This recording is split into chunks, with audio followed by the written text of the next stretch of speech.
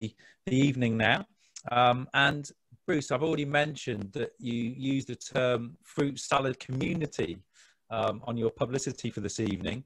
So yeah, it'd be really good to just hear a bit more about what that means. What on earth do you mean by that? Yeah, I mean, maybe before I answer that question, I think one of the things that was central to our call here and the way that God spoke to us is that God made it very, very clear to us that we needed to be and must be intentional about building relationships across ethnicities, especially given the country's history. And let me tell you why that's important. One of the great dangers when you are a foreigner called by God to serve in another part of the world is that you end up doing ministry to people, but you don't end up sharing life with. Yeah. And actually that has a long and I have to say sad history.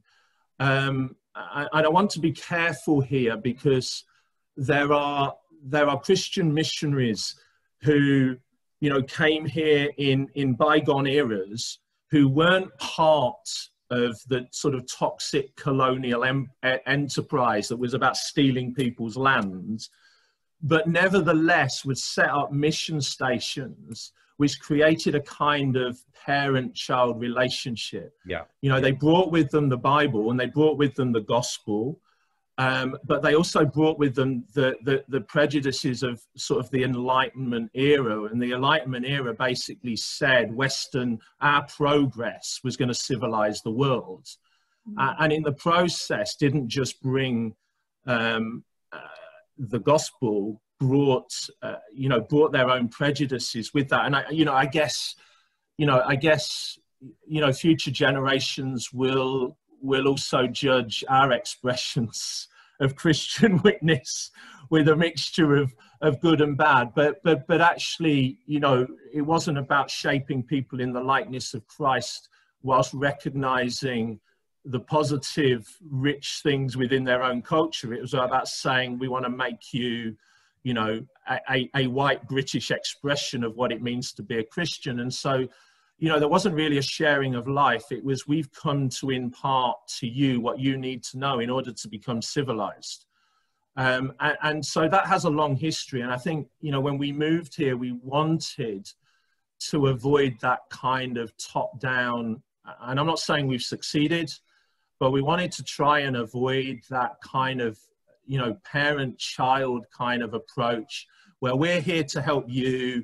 We're here to be your messiahs and to be your saviors. And there's only one savior and his name's Jesus. So don't even try and get the gig. We wanted to avoid that. And so we wanted to be intentional about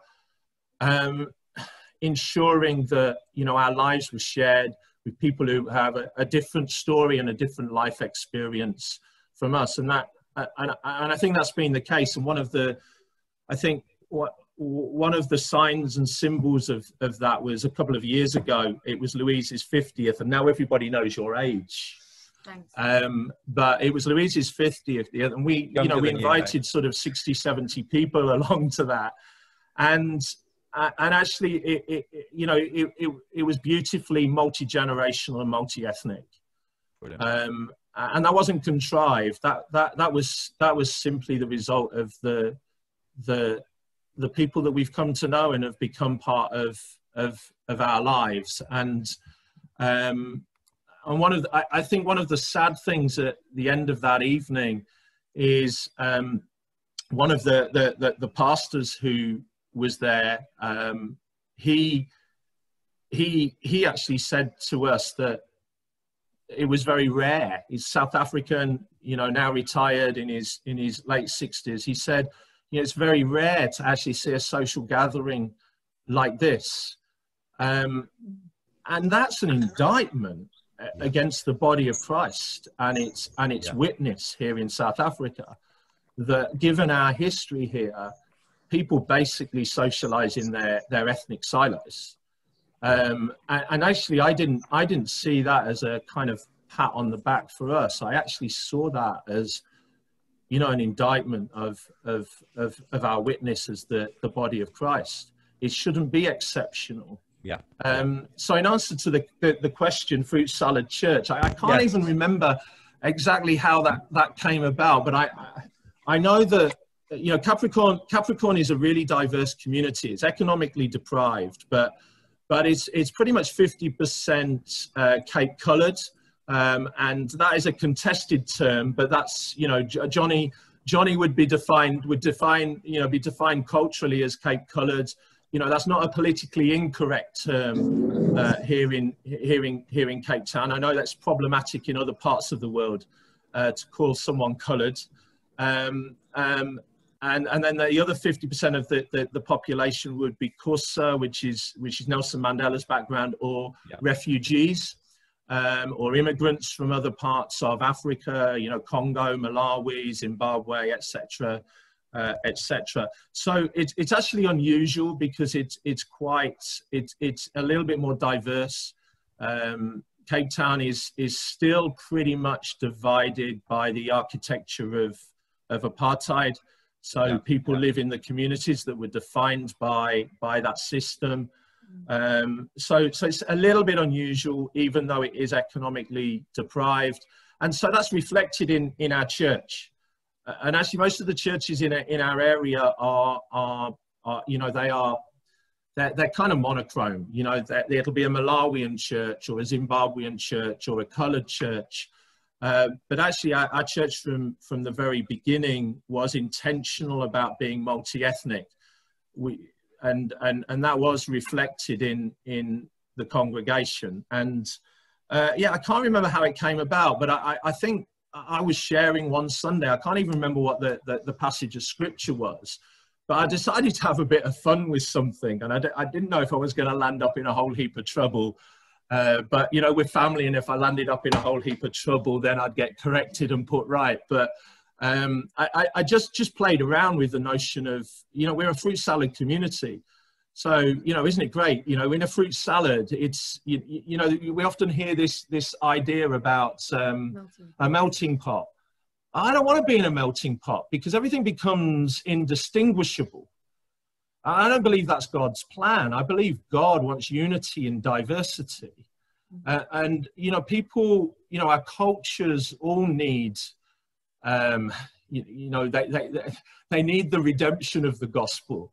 But there's beautiful things in all of our cultures that reflect the diversity that God originally intended for his creation. And, you know, that's reflected in the church. And so, you know, started playing around. You know, we've got Malawians here. What fruit are you? Oh, we're mangoes. I don't know. I can't even remember what it was. We've got Rwandese here. What are you? Oh, we're oranges. You know, and we just played around with this. And I was a little bit naughty because the majority in the congregation are coloured. And, you know, I said us white folks were apples, but we've got, you know, we've got to be what? Granny Smith. We must be Granny Smiths because we're English, right? So, you know, and then, you know, and then I left it at the end. I said, have I left anyone out? And, you know, half the congregation go, yeah, you've left the coloureds out, right? And I said, well, do you want to know what fruit you are? And they go, yeah, go on then. And I said, well, you're bananas, you know, so kind of left it there. Bad joke, sorry. But yeah, and we kind of played, and it stuck. It's stuck in the church. And I think, you know, if you're Rwandese, you know, you remain an orange. But there's something, isn't there? There's hard work in creating a fruit salad. Yeah. You know, yeah.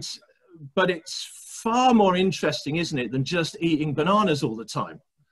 You know, it gets really boring if you're just eating bananas or if you're just eating apples, you know, and fruit salad's beautiful, you know, you get different flavors. Yeah, and they don't stop being those flavors, but actually when they come together, they bring out, yeah, they bring out the richness and they just taste better.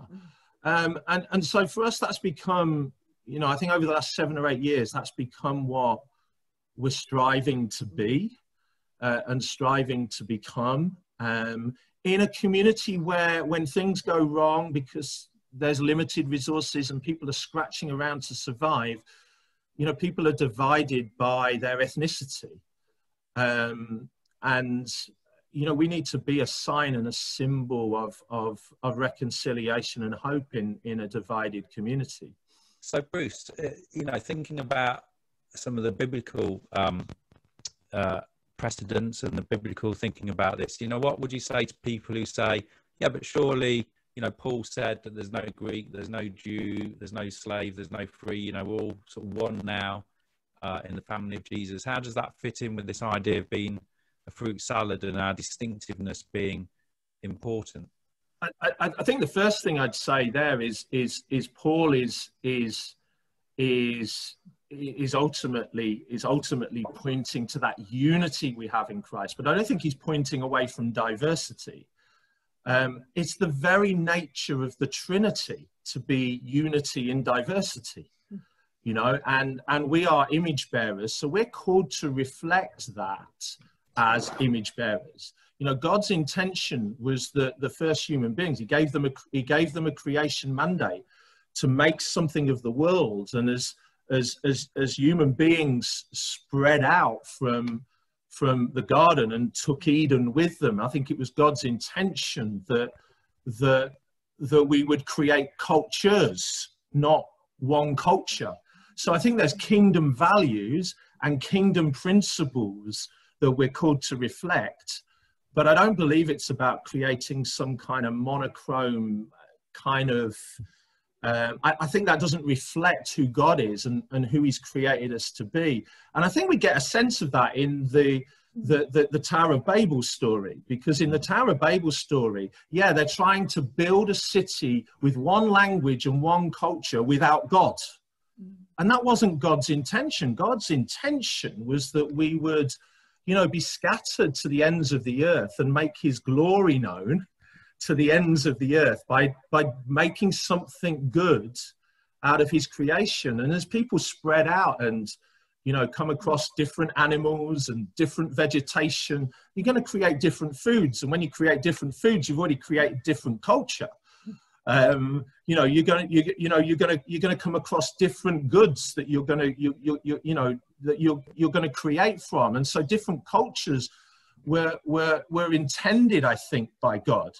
So, and I think that will be reflected in God's future. You know, we're told in Revelation 7 that all the nations will be gathered together, and those dressed in white, that's those who are children of God, you know, will be gathered from every tribe, every ethnicity, every nation, every language will be represented. Isn't that a glorious picture?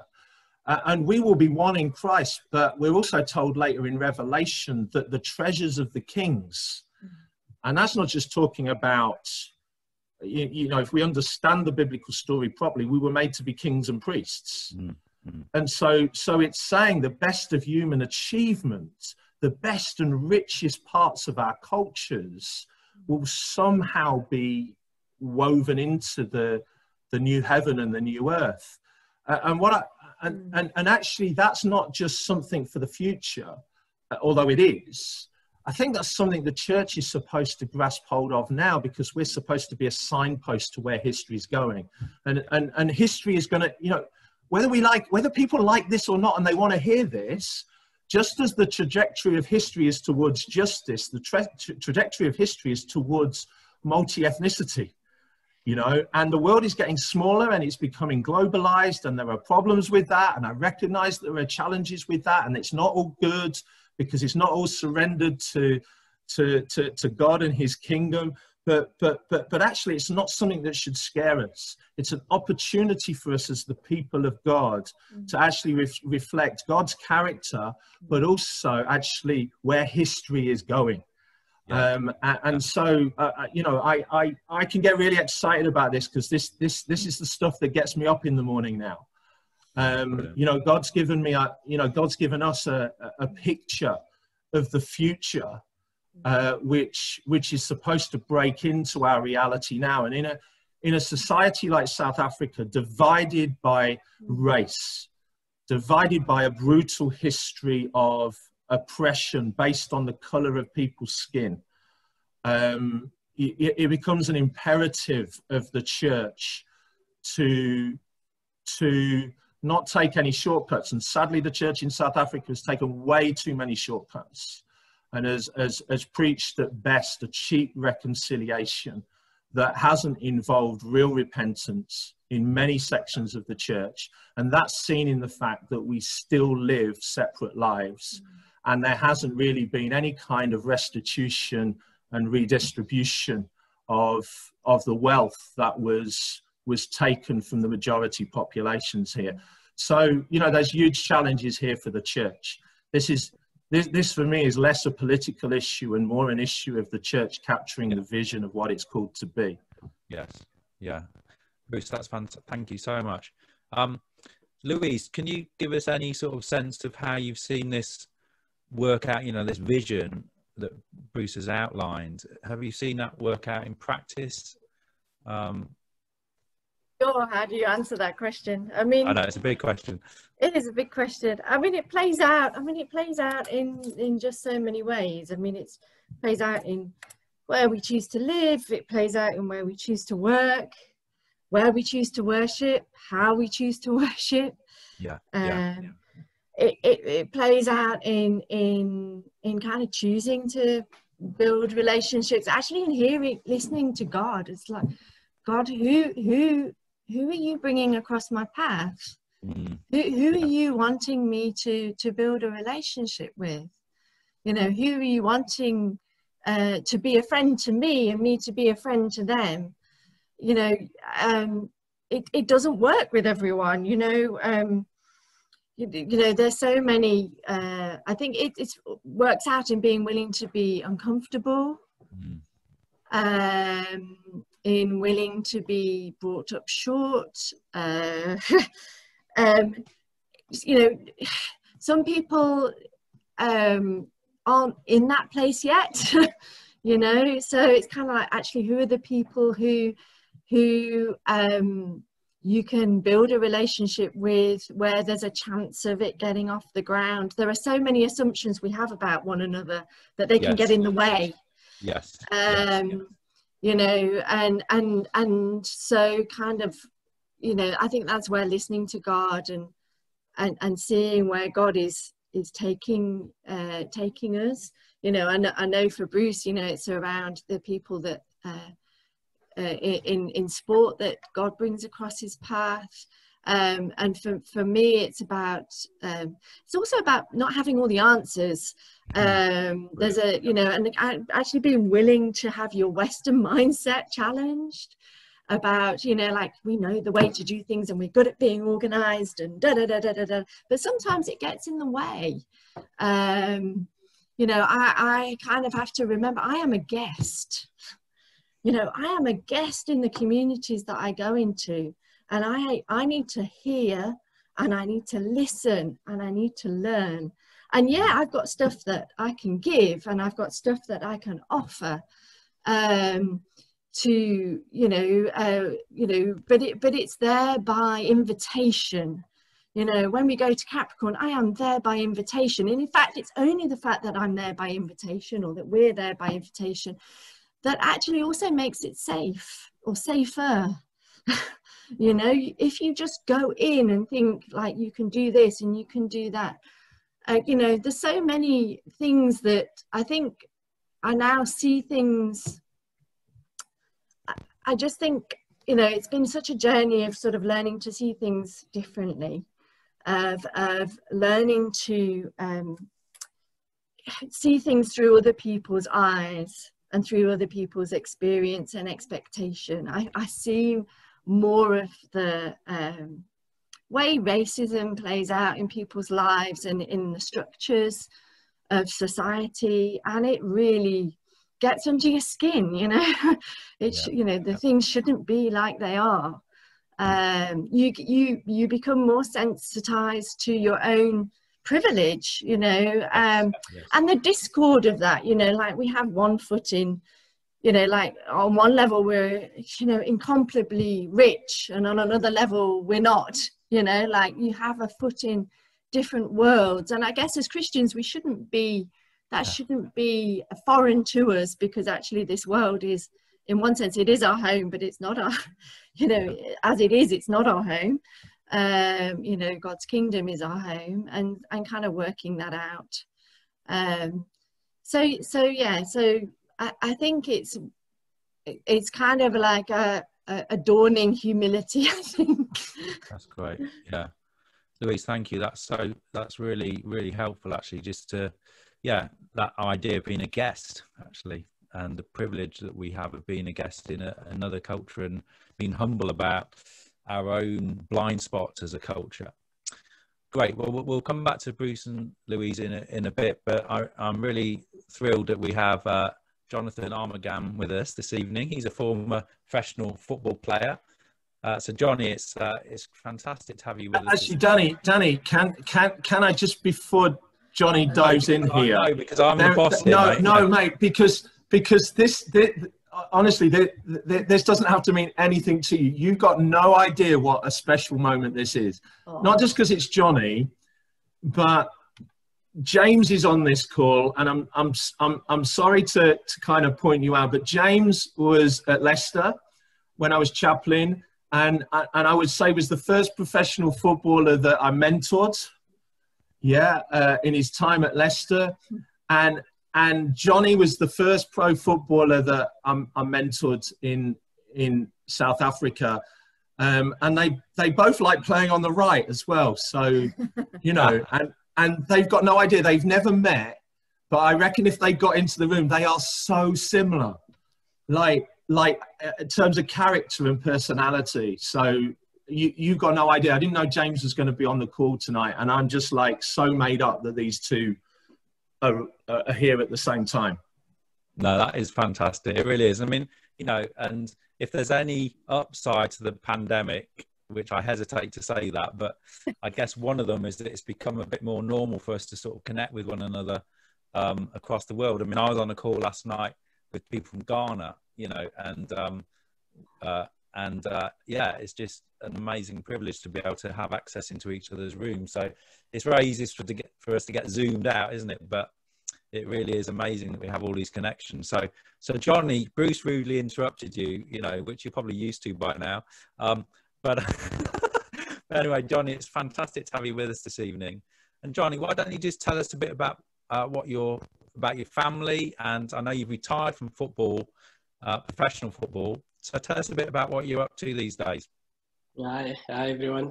Hi, Danny. Hi, Johnny. So I've retired from football about 4 years ago, and I teach at a school called the Ubuntu Football Academy. I've been teaching for 2 years. 2 years ago, I had no idea that I would be a teacher. I didn't want to become a teacher. So it was surprising.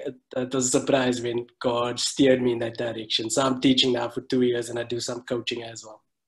Brilliant. That's great. Tell us a bit about your family. So I'm married to a beautiful woman called Crystal. We've been married for 11 years. And we have 2 girls. One is 9 and one is 3. Oh. 3-year-old is called Jessie. The 9-year-old is called Christian. Wonderful, wonderful. And tell us a bit about how you first came across Bruce and Louise, how you met them, and how your relationship has developed over the years. So me and Bruce met at a coaching clinic or coaching course in Newlands, and it was a funny story how we met, but the gist of it is we connected really well at the beginning. Right. Bruce was very passionate about football. I just came to Christ Christ just saved me. And then we walked this was in 2010, and he walked the journey with me. He mentored me in my early stages of being a Christian, and the relationships flourished into a brother and a friend. So that's wonderful to hear. That really is. And that's a bit of a reflection on some of the things Bruce has been saying, isn't it? Which is fantastic. And moving on from what, some of the things Bruce has been saying, and this is quite a personal question, Johnny, but it's really good to hear about your perspective on the legacy and impact of racism, of colonialism, apartheid. How has that all affected you, your family, your community? We'd be really interested to hear about that. Yeah, so just thank you for organizing this. Thank you, Bruce, Louise, and Danny, for organizing this. And thank you, everyone, for being on this call. I don't think it's ever an easy discussion to have because, like Louise said earlier, there's so many assumptions that we have and that gets in the way. So I think it's discussions like these, it's conversations like these that sort of brings us together and gives us a different understanding. It's an easy question to answer. I think it's an easy question to answer because I've experienced it on so many levels. I think in the last 2 years, just with my awareness and seeing things, I've seen more. But maybe 2 things to highlight before I answer that question is, with so much talk in social media about racism, and we know that there's so much talk and there's so much tension. I do want to say that we do need to be careful, like how much that we take in. So not everything is about racism.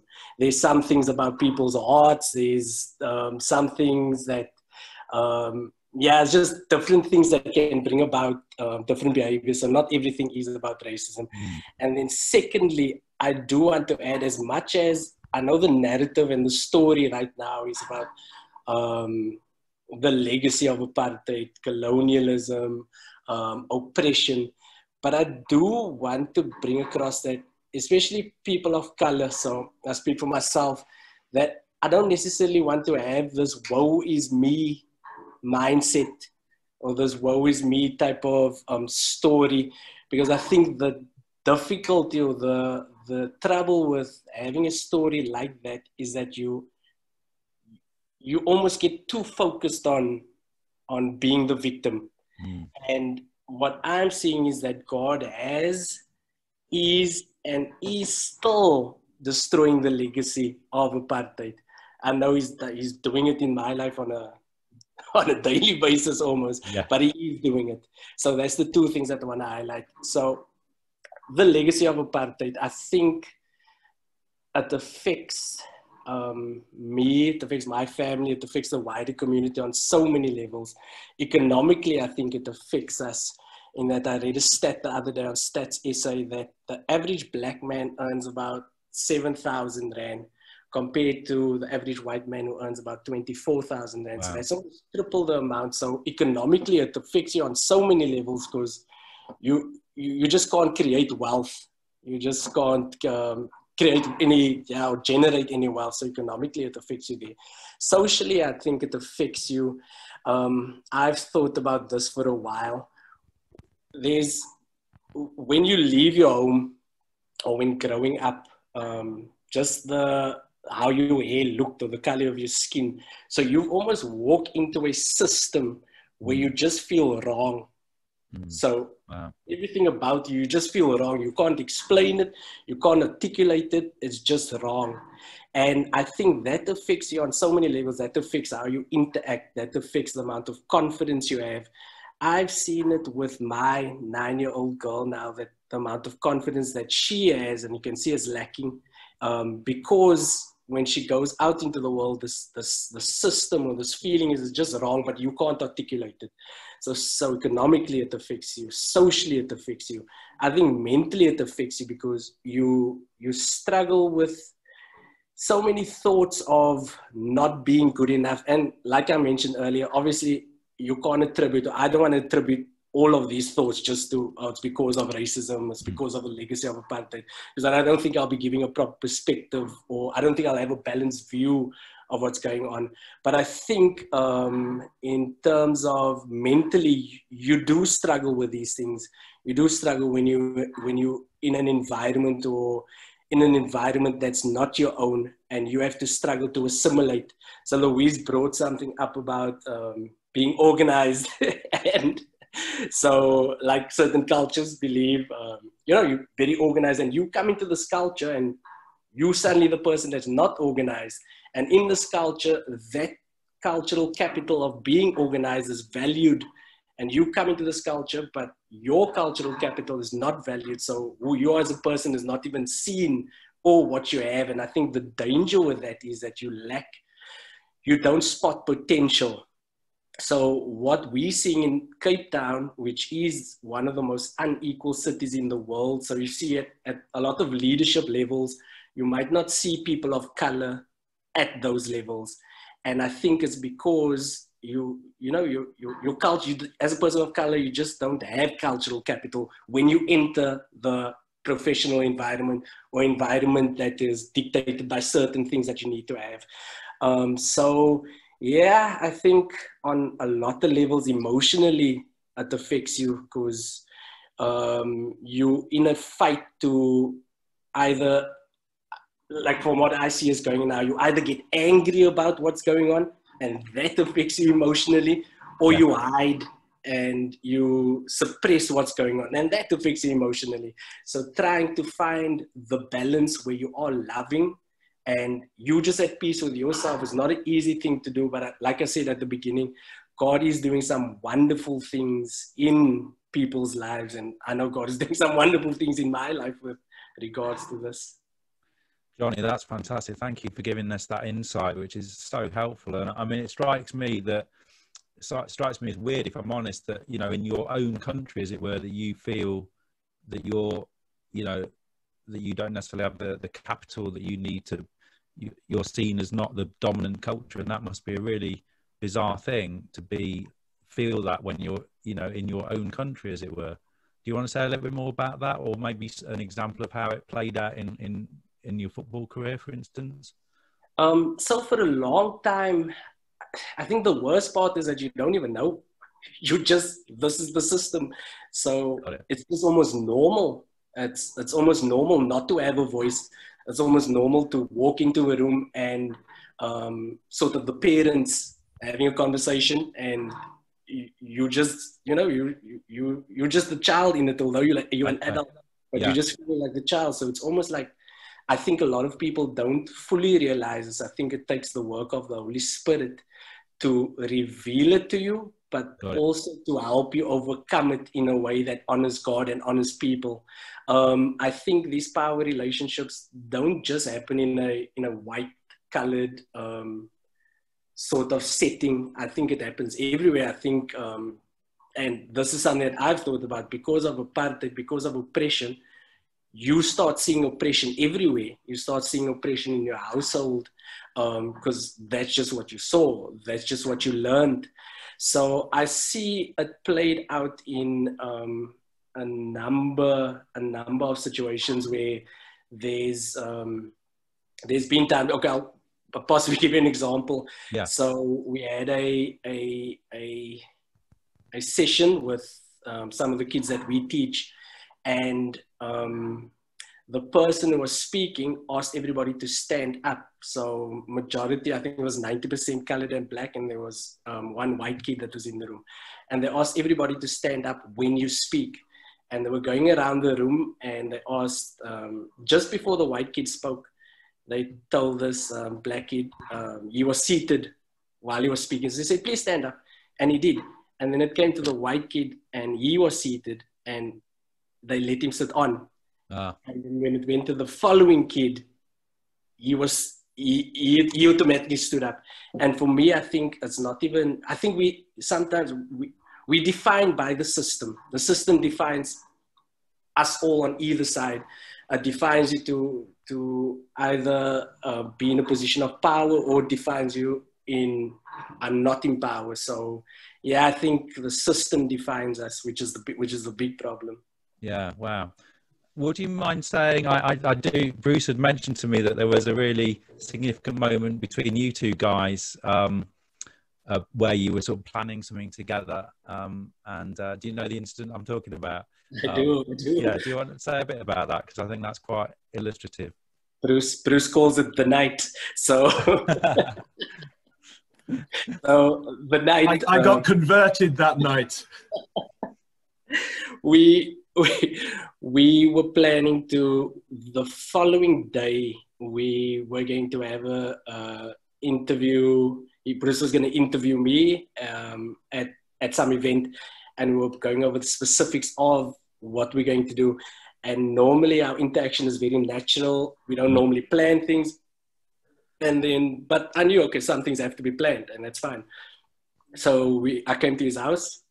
We were busy planning, and so I think it went into for me, I can't speak for Bruce, but for me it went into a sort of situation or an area where we overthinking this thing and we over planning this thing. And I voiced my opinion once, and Bruce, he went, oh, he spoke over it. And then the second time I voiced it again, and he spoke over it. And then there was this third time I shut down, because I was like, there's nothing more I can do. There's nothing more I can say. And he saw me shut down, and he did this. He asked, like, what's going on? And I said, I feel we're overthinking this. And he said, I don't know his exact words, but in that moment, he gave me freedom to be myself, and he gave me a voice in that moment. And in that moment, he said, okay, no problem. We're going to go with what you want to do, with how you feel it's going to needs to happen. The following day was obviously a success, but what I'm trying to bring across is that he heard me. So he heard and he saw. Yes. So he heard and he saw, and he actually just gave me the freedom to voice what I want to voice. And I think it's in moments like those that so much of the growth happens on both sides. Yeah, absolutely. And those, sometimes we do look for these big moments, but it's in those small moments that the Holy Spirit is busy speaking to you. Louise mentioned it early, or to the other person that really brings about the growth. Yeah, fantastic. So, I guess you were saying it was actually quite hard for you to challenge Bruce, as a white guy. That was something that you weren't necessarily comfortable doing. Absolutely. Yeah. And then the fact that he is a white guy was able to say, oh, Johnny, actually, maybe you're right. What do you think? Yeah.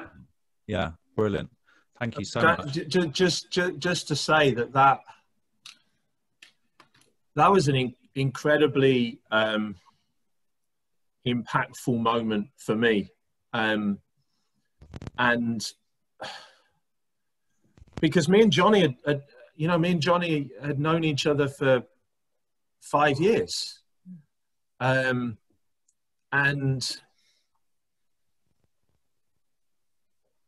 I don't think, one of the things that really scares me about that is I wonder how many other occasions there have been where I haven't understood how the lens of the apartheid legacy, that I think what Johnny's talking about there, the socialization of that. Yeah, I just assume we're mates, and he's just gonna come back at me, and actually the reality is that there are wounds that he was still carrying, and there are wounds that I'm still creating. And that I'm going to be honest, Johnny, we've debriefed on this, but I really don't. It's caused me to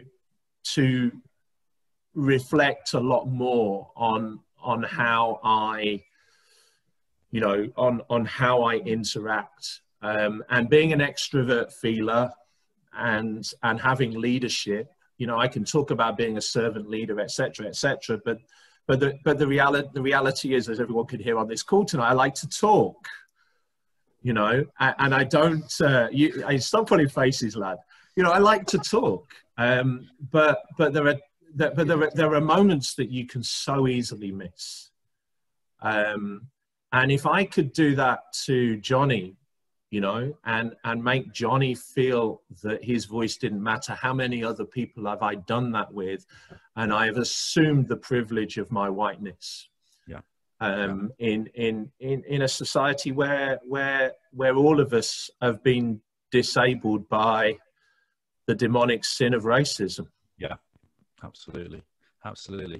So Johnny, we're just coming to the end of our time before we just wrap up with a few other things. But is there anything that you would like just to say to all of us, really? Just the lessons you've learned that you think would be helpful for us to learn, or things that we maybe just need to be aware of as we navigate these sort of issues? So one of my favorite, maybe I mustn't mention his name, one of my favorite comedians, he said this, he said, fear does not bring about lasting change. And I think fear from both sides, from my side also, fear of interacting, fear of building relationships, fear of creating a multi-ethnic body of Christ doesn't build or doesn't bring about lasting change. And the second thing he said, the system must go on trial. So we sometimes fight each other, and we have these assumptions of each other, and we, that holds us back from loving each other. Yeah. But it's the system that needs to go on trial. It's the system that we need to fight. And I know, as much as Bruce has said how impactful that was for him, I think a lesson to learn is that this can't be done without the Holy Spirit. Otherwise, we're going to go out tomorrow and we're going to be trying to change behaviors. Yeah. But the Holy Spirit wants our hearts, and he has so much grace with us also. So I think when that happens, when we start to listen to him, I'm talking from both sides. There's a lot of listening that I need to do. There was some listening that I needed to do today with cross-culturally. But when we listen more to what the Holy Spirit is saying, I think something beautiful happens, but it happens in a natural way. It doesn't happen in a forced way. So as much as we have really good intentions about trying to make change, I think, the one that can really bring change, which is Jesus, is we need to follow him and see what is he doing, where is he doing it, how is he doing it, what is the plan for doing it. Johnny, thank you so much. Was there anything, I don't want to, cut off anything you wanted to say. Is there anything else you wanted to add, or shall I hand that back over to Bruce and Louise?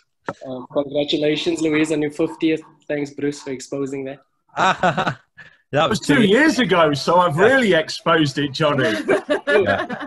Yeah, Bruce, we don't need to say how old we're going to be in a month or so, do we? Yes. No, don't go there.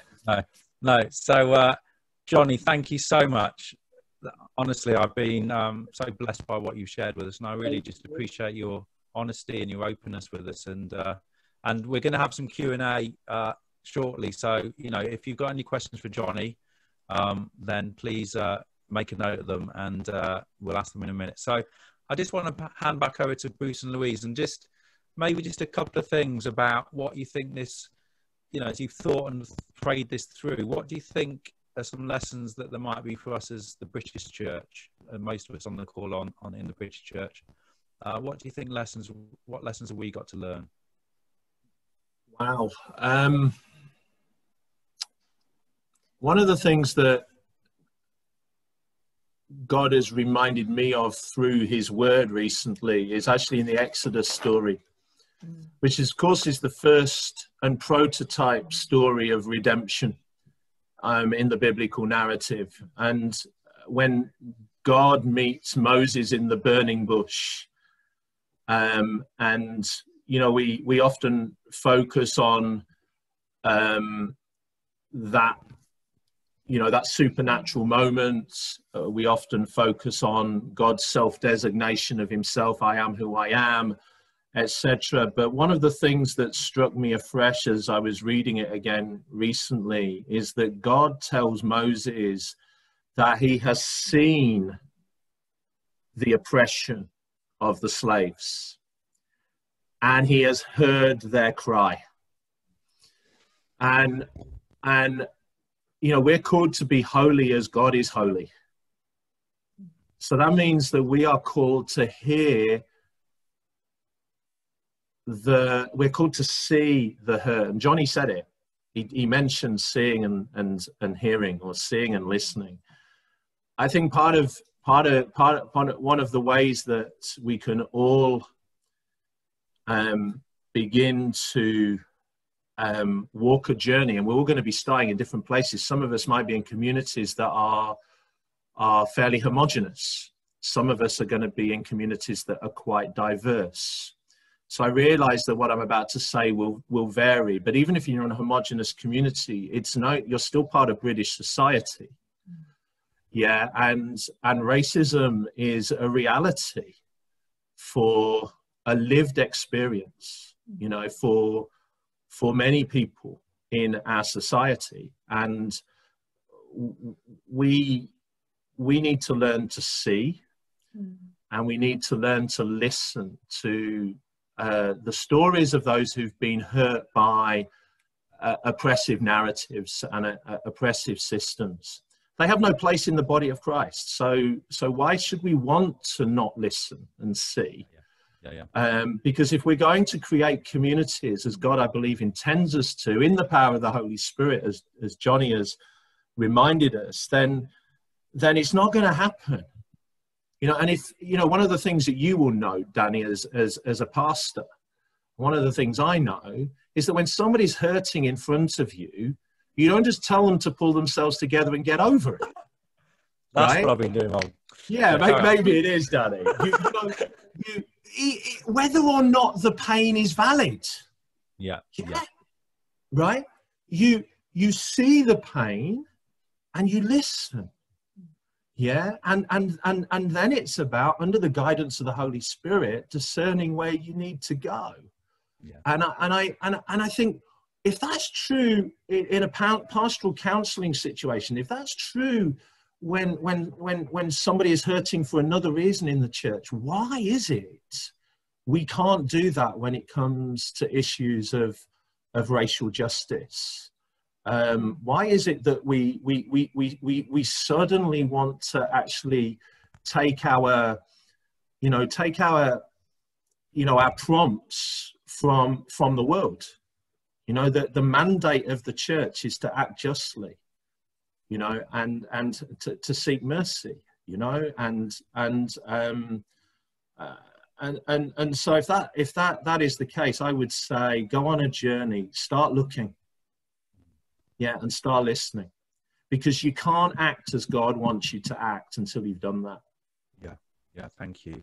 And it's that whole sense of walking in other people's shoes, isn't it? And you know, so have you got any sort of ideas of what we can? You've given us some already, but any ideas of what we can do as churches, maybe as individuals, to join in the ministry of racial justice and ethnic reconciliation? I think you might have some resources for us. Yeah, there'll definitely be some. Let's see if I can get this up. Just bear with me. Here we go. Actually, not that. Johnny might know why that. No, so actually, here's some. Yeah. Whoops. Oh, here's some books. I don't know if you can see that. Yeah, can you see that? Yeah. Yeah. So in the British context, this only came out, I think, last year. There were two books in the British context from you know, Christ followers' perspective. One is Ben Lindsay's "We Need to Talk About Race." Ben led a Baptist church in London. And I think this is an excellent resource from a Christian perspective, written from the UK context. I would really recommend this. And the other one is, and I'm quite embarrassed about this because I think his wife's on the call, and this is actually James Chambers' father-in-law. This is called "The Truth About Racism" by Philip Asante. It's a super book. Again, gives it's a lived experience, but gives really good biblical basis for us to address this from. And then from the United States, an old legend, incredible biblical basis for biblical justice and racial reconciliation. Book called "One Blood." This is probably going to be his last book. It's called his "Parting Words to the Church on Race." And whilst it's written from the American context, it's a magnificent prophetic read. And then the other one is a terrible book title, again from America, a former NLF footballer called Derwin Gray. He is leading a church that has broken free from this sort of mega church growth model, which is basically about reaching, you know, people who are like you, to say, no, in a divided society, God is calling us to be multi-ethnic. Yeah. And this is a brilliant biblical basis for, with practical tools for how a church can transition to be authentically multi-ethnic. There are other resources out there. There are other resources and other voices that are well worth listening to from outside the church. But I think they're good starting places for followers of Jesus. I would say to churches that do have multi-ethnic congregations, they actually maybe they should be telling me things, because they might well be doing them. But I think, you know, one of the things I picked up when I was back in the UK in some contexts that were increasingly multi-ethnic is that good questions were being asked about how do we create multi-ethnic worship. But one of the things I would always say in response to that is that multi-ethnic worship is not the destination, but it's important because our worship shapes who we are as the people of God. So, you know, if you'd been in our church on Sunday, we had 3 different people open in prayer in 3 different languages. Brilliant. Yeah. We will sing in different languages, but the primary form of communication will be in English, because it's at least everybody's second language. You know, so, but we don't do everything in English, and we don't do everything just from one culture. We don't just sing Hillsong or whatever. We don't just sing Western music. You know, we need to do more, but we need to incorporate, you know, cultural forms and practices in our worship that reflect the diversity of our congregations. But that's not the destination, because we can, and what's happened here in South Africa is we have multi-ethnic congregations, but no multi-ethnic sharing of life. So yes. People go back to so it's only in the marketplace, and it's only in the pew on Sunday where people are together, and then they go their separate ways. And there's no shared story. There's no listening to one another's pain.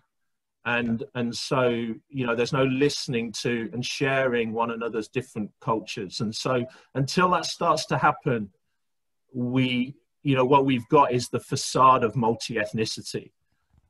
We haven't got true lasting transformation. And I think that's, you know, I'm glad to say there are some churches here and church leaders that are beginning to ask those questions. But if we're to see God's redemptive work go deep into our culture and our society, and as Johnny said, systems, then the same in the UK. So, and for those who aren't, I would say read, find out. You know, if you've got relationships in the workplace with people of different cultures, why not be intentional about finding out about people's stories, and taking a genuine interest in, you know, if somebody's Muslim, if somebody's Hindu, if somebody's Sikh, somebody's from a different cultural background, you know, different religious backgrounds, you know, take a genuine interest in getting to know their story, find out more. I think that's what the Apostle Paul did in Athens. He spent all that time walking around Athens, finding out what they believed. Yeah. And that gave him permission to speak. Yeah. Thank you so much. Now, I know many of us on this call support Bruce and Louise financially. But if you would like the opportunity to find out how to do that, I think you've got another slide, Bruce. Of course we have. There we go. One we prepared earlier. It's just like Blue Peter. This is great. Sorry, that ages me, doesn't it? Is Blue Peter still on, by the way? I have no idea. So you've got the details there. I think you've got a bit of an insight into the amazing work that Bruce and Louise do. Myself, my wife Debs, and Chris and Sarah on this call have been over and seen some of the amazing work that Bruce and Louise do firsthand, and I can honestly tell you it's making a massive difference to the lives of the people that they're interacting with. And there is that real intentionality about building relationships and discerning who God is calling them to build relationships with. And I can, you know, just testify to how powerful that is. So if you haven't yet got around to giving, to Bruce and Louise, then I'd really encourage you to do that. I know for some of you times might be hard financially, so don't feel under any guilt or compulsion. You know, God loves a cheerful giver, not a reluctant one. So if you feel you want to get a bit more cheer by giving, no, but it is. I mean, giving can be a real blessing, actually. So if you feel that's something that God might be encouraging you to do, then you've got the details there. Okay, we've gone, well, we were just over an hour, that's what I said. So what I suggest we do is that we just have a 5-minute break. So if we come back, or 4-minute, I'm going to be, 4 minutes. So we come back at 10 to 9. If you need to go off to use the loo or get a coffee or whatever it might be, then yeah, but come back at 9 o'clock. If you want to put some questions in the chat, if you prefer not to ask them, that's fine. But I think there's a few, that we can just about manage to, I can see everyone on the screen. So if you've got a question, I think if you wave your hand at me when we come back, then we'll be able to do